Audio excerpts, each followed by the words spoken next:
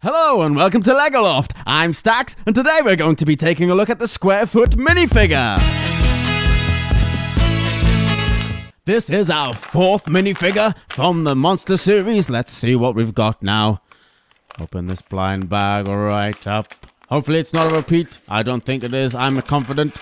It's Square Foot. So here it is, the Bigfoot. Or Square Foot, as it would be in real life. I see what you did there, Lego. We'll just take his camera off here. That's his accessory.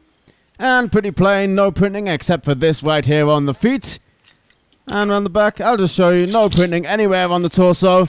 I don't mind that. It's nice to get some plain torsos. It means you can use your imagination to make up your own minifigures, and it could be anything you like, not necessarily whatever's printed on it.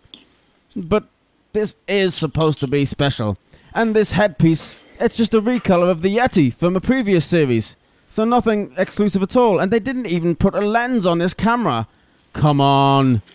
Come on, this is pretty poor. It's not a great figure, really. It's okay, but we want better. So here is your field guide for the Square Foot, if you really want it. It's got this big headpiece. It's the only one quite like it. There's a few headpieces in the series, but you can't really mistake them for this one. I actually found this by the camera. It's a distinctive little shape. It's a little bit fiddly and a bit small. I think that he's got the camera because of the famous hoax Bigfoot pictures. There you go. In Legoland, Square Foot photograph you. We'll see you next time on Lego Loft.